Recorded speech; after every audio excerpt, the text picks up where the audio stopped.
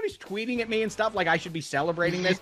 I already am feeling bad because I've been to a number of drafts in cities, and I know it's a big celebration, and it's like, oh my God, look at the sea of humanity that shows up. Boy, the NFL is really king. But underneath that, it's like I always, have you ever been to one of these drafts before, Tiana? Yeah. You have been, right?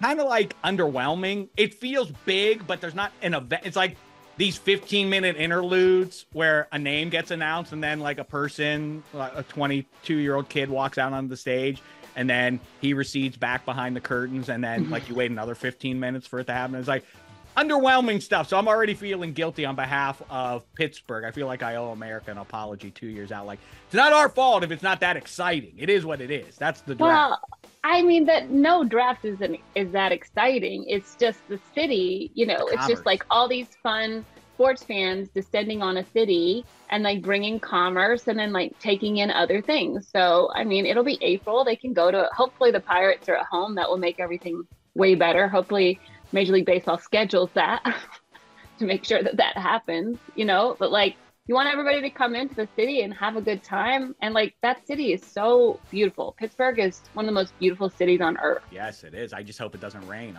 I mean, those are the kind of things that You're already worried about rain. It's like a kid's birthday party. I feel like I want it to be sunny out. Don't let the rain spoil their beautiful wedding day. These are my babies and I want it to be perfect. No, it's not going to rain. It's going to be awesome. I wonder if I get a role. Who comes out though? Who do you think comes out? Like the way they had Jared Goff and Megatron come out at the beginning of the draft in Detroit this year. Who do you think comes out? And is it Justin Fields? Oh, I hope it's Mario Lemieux. I mean, like, let's start at the very top.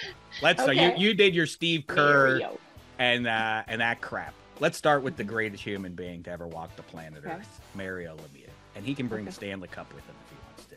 You know what?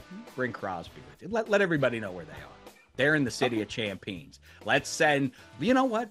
Let's send 66 and Sidney Crosby, his first masculine child, take the stage alongside Terry Bradshaw and Big Ben Roethlisberger. Okay. And then we'll bring out, because they've left the planet Earth and ascended to higher places and become more powerful than we can possibly imagine, we bring out the giant statues of Pop Stargell and Bob Clemente alongside. And now everybody understands. Oh, before that, though, we bring out our Lombardis. All the Lombardis strung out for everyone to see. Now you get the stakes, don't you, 31 teams? Because you're on the soil of the greatest football team, the greatest sports town in the history of people. Welcome to Pittsburgh, PA. I hope it doesn't rain.